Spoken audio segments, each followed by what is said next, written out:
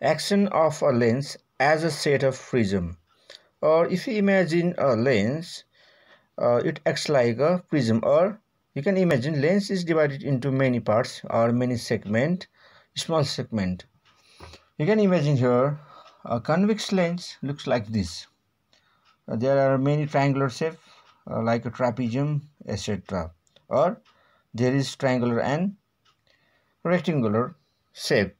And similarly, concave lens also. You can see here now segmented parts. Here is trapezium, or like a square, or like a rectangular, or trapezium and rectangular parts. So now if you combine this all the prism, it acts like a lens, or lens can be imagined into the many segment like a prism. That's why this will be, or action of lens will be equivalent to the action of prisms.